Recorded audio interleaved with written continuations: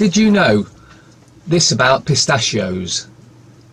Eating just 2 pistachios before bed helps with sleep, as they are the most melatonin-rich food ever recorded. Eating a whole handful of pistachios is like taking a huge dose of melatonin supplement. So that's an interesting one to know, isn't it? Truly appalling decision to extend Mark Carney's term at the Bank of England. He is a Remainer. How can we take his government seriously? How can we take seriously, man? How can we take seriously man with economics degree from Harvard, 13 years with Goldman Sachs, ministerial experience in the Canadian government, 5 years governor of the Bank of Canada, and 5 years governor of the Bank of England? Asked man beaten in election by a candidate dressed as dolphin. Need money for college. Need college for job. Need job for money. Who the hell designed this system? Well, when it says who the hell designed this system, I think it's not far off the mark. Inventions, 0. Discoveries, 0. Breakthroughs, 0. Proven theories, 0. Fraud. The Jesuits took him from 0 to hero. You want me to be the Prime Minister of the United Kingdom? The United Kingdom of Khazaria would be a more adept description.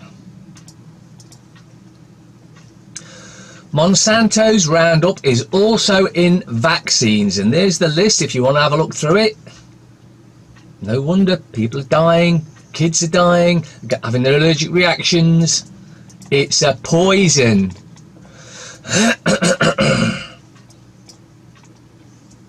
Now, this next subject I'm going to be doing a whole video on later, but for the time being.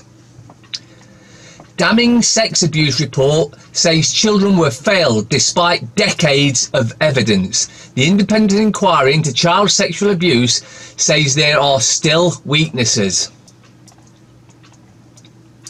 A major inquiry into the abuse of children in care, who said that both the city and county council failed to stop what was taking place despite decades of evidence. The independent inquiry into child sexual abuse, ICSA, has today, Wednesday, July 31st, published its report into historical abuse in residential and foster care across Nottinghamshire. It concluded that the sexual abuse of children was widespread during the 70s, 80s and 90s, and is still going on to this day. And that victims were failed by Nottingham City Council, Nottinghamshire County Council and Nottinghamshire Police. All 3 of them conspired to cover it up. It wasn't an accident, it wasn't we just didn't do it, it was a cover-up by the 3 of them. The abuse included repeated rapes and sexual assaults. Professor Alexis J, chair of the inquiry, said for decades children who were in the care of the Nottinghamshire councils suffered appalling sexual and physical abuse inflicted by those who should have nurtured and protected them. Those responsible for overseeing the care of children failed to question the extent of sexual abuse or what action was being taken. Despite decades, and let me just say that again, 70 years is more accurate, but they say decades because they don't want you to know it's been going on that long, and probably longer. But we have evidence it takes back 70 years of evidence and many reviews showing what needed to change. Neither of the councils learnt from their mistakes. Not mistakes, they knew what was going on. They deliberately turned a blind eye. And that every single one of them should be sacked. The whole top lot of them should be gone. The men and women that generally work for the council are usually pretty good. Those at the top are nothing but corrupt and should be gone from both the city and the county councils. And I mean the ones that are there today, because they're as guilty as those that allowed it to happen. The report stated that the 350 people who gave evidence of abuse to ICSA, which is also looking at areas like the Roman Catholic Church of Westminster, was largest number of specific alleged allegations of child sexual abuse in a single investigation that the inquiry has considered to date. They were all involved, and those that are there now, it's like you've got David Mellon for the City Council, and you've got the woman for Kay for the County Council. They knew about it.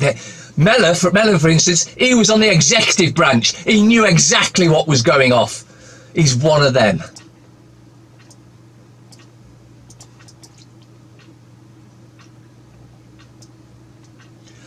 Police put 11-year-old epileptic boy in leg restraints and handcuffs after seizure.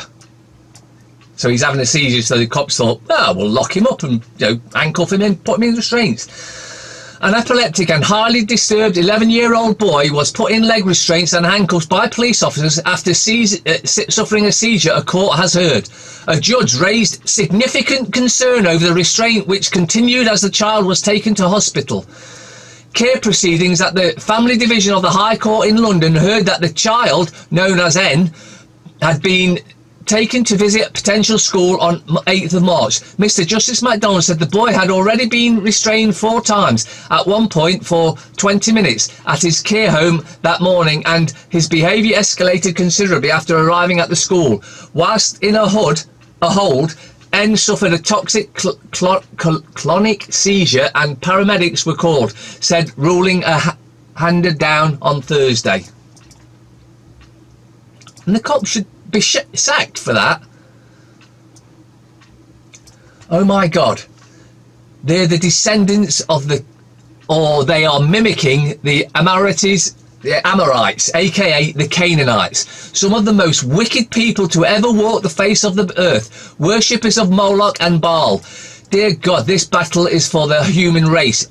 Epstein's temple ties it all together, and let's hope that Epstein's temple helps bring it all down.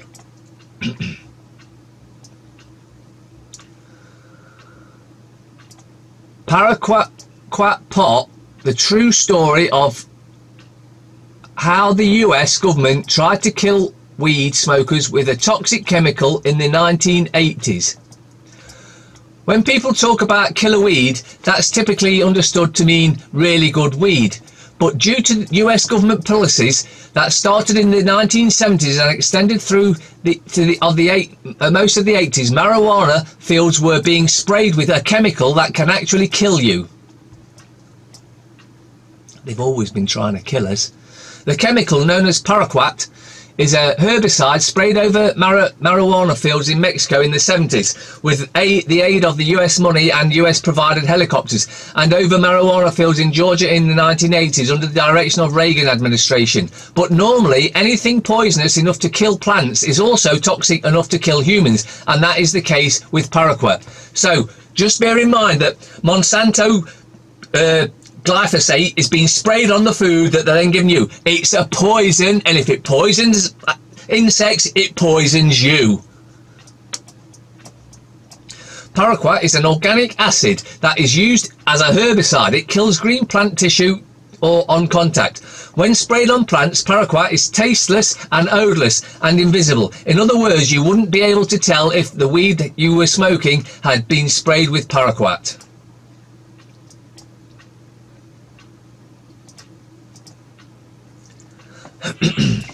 Now, this is ongoing at the moment.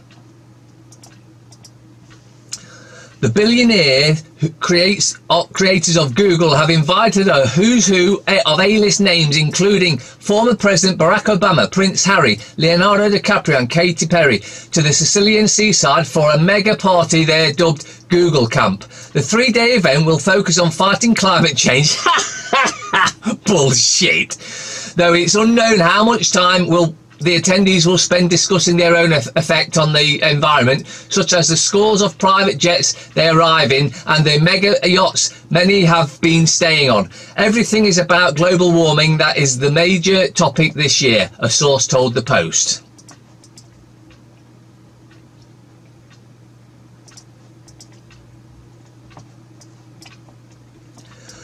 Was Barbara Bush the daughter of famous Satanist Aleister Crowley?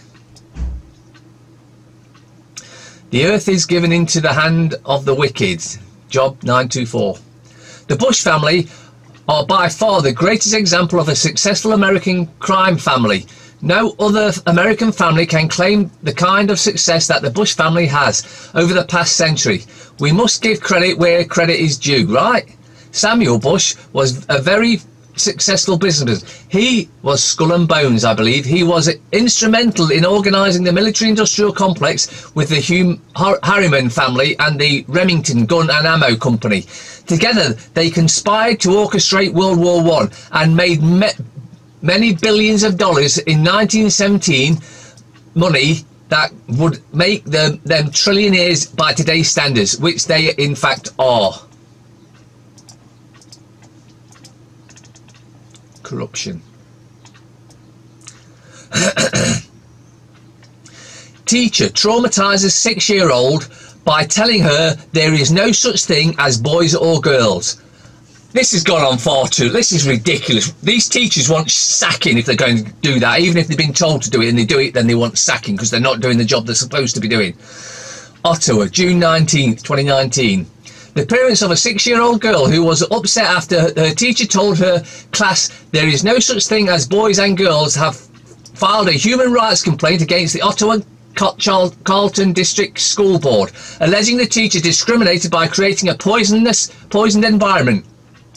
The child's mother, Pamela Buffon, told Barbara Kay in a story published in the Post-Millennial that her daughter became increasingly distressed after her teacher showed the class a video, he, she and they, gender, queer kids stuff to the 6-year-old student in January 2018. The video states that some people aren't boys or girls and that there are people who do not feel like a she or he, Kay reported. They're attacking the kids. FBI. Sex with children is the fastest growing illegal business in America. Children are being targeted and sold for sex in America every day. John Ryan, National Center for Missing and Exploited Children. Children, young girls, some as young as 9 years old, are being brought and sold for sex in America. The average age for a young woman being sold for sex is now 13. This is America's dirty little secret, sex trafficking, especially when it comes to the bullying, buying and selling of young girls, has become big business in America, the fastest growing business in organised crime and the second most lucrative commodity traded illegally after drugs and guns. Every 2 minutes, another child is forced into sex trafficking. That's how they want it. We've got to stop it. We've got to take back this planet once and for all. 5 snacks made of petroleum-based chemicals linked to ADHD, nervous system issues, allergies and even cancer. The links in description. I'm not going to read this one. The writing's just not clear enough. So if you want to have a read yourself, links in description, as I said.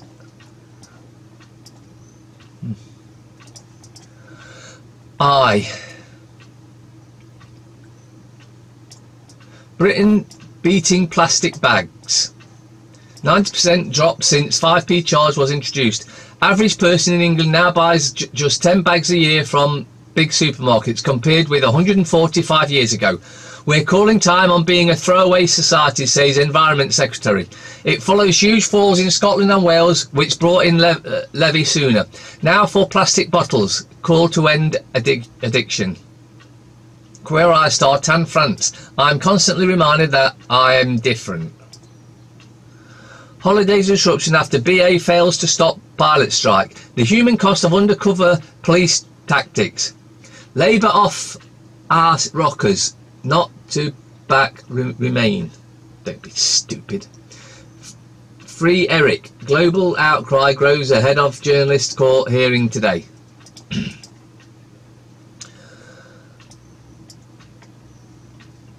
Plastic bag use halves in just a year. Astonishing triumph for male campaign. So it's Daily Fail, if I didn't say. Cambridge student falls to her death from plane. How? Telegraph. Army trains keyboard warriors for digital war. Soldiers to be deployed on social media battlefield in face of Russian cyber threat. Oh, bullshit. Javid doubles spending to turbocharge no deal plans. Wait a minute, if he's got all this money lying around, why have we got homeless? Why have we got kids starving? Shoppers baffled by 58 recycling symbols. Mark making excuses over Midland report. That's Operation Midland. Breakfast with Medora helped boost Classic FM. Cambridge student dies in fall from plane. Hong Kong protesters charged with rioting. Aston Martin chief silent over his future. The Guardian. Labour attacks appalling waste as PM adds 2 billion to no deal fund. Spending increased to stockpile medicines and recruit border officials. It's vital we intensify our planning to ensure we are ready. Warning over drugs as 6 die in 3 days. Clean-up underway after downpours in Yorkshire. The Times. British Airways pilots to strike at peak of summer holidays. Suspects in 6 sex crimes should be anonymous. Ministers seek to protect reputation of accused. Now this is what all that stuff with that guy that apparently accused of paedophilia and then it didn't. This is what it was about, so that they their names are never released until they're found guilty. But of course that's just to protect them because they know it's coming. Well, I'll be damned. City drops swearing ban. Metro. Here to bin laden dead. Here to bin laden dead. 9/11 mastermind son, 30, had 1 million bounty on his head.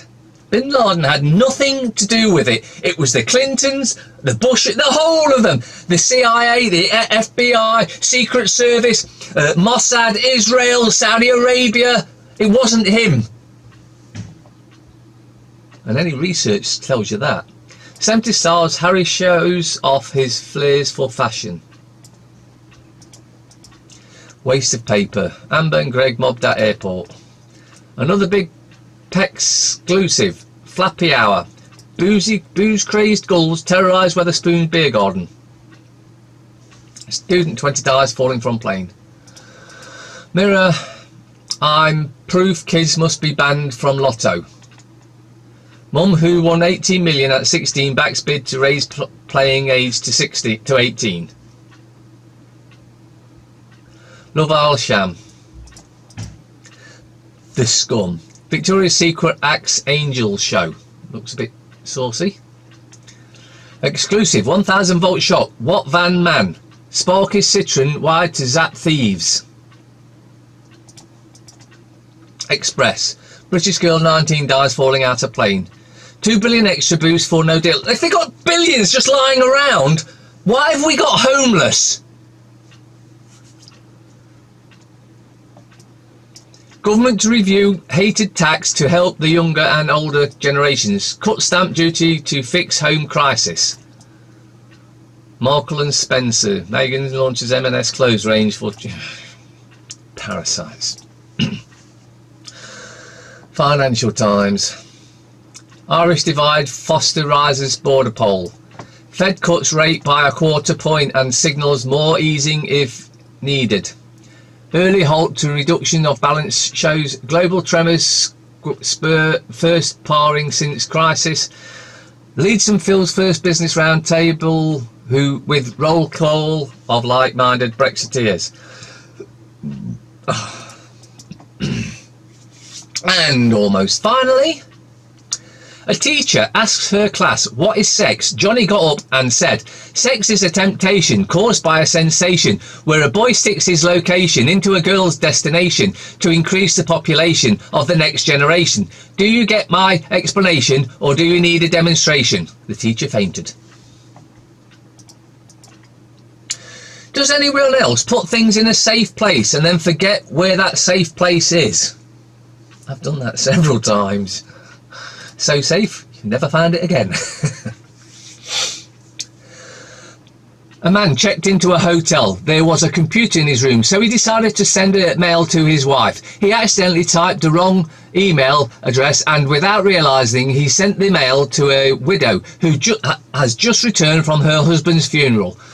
The widow decided to check her mail, expecting condolences messages from relatives and friends. After reading the first message, she fainted. The son rushed into the room, found his mother on the floor, and saw the computer screen which read, "To my loving wife, I know you are surprised to hear from me.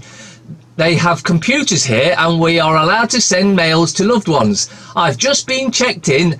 How are you and the kids? The place is really nice, but I'm lonely here. I have made necessary arrangements for your arrival tomorrow. Expecting you, darling. I can't wait to see you."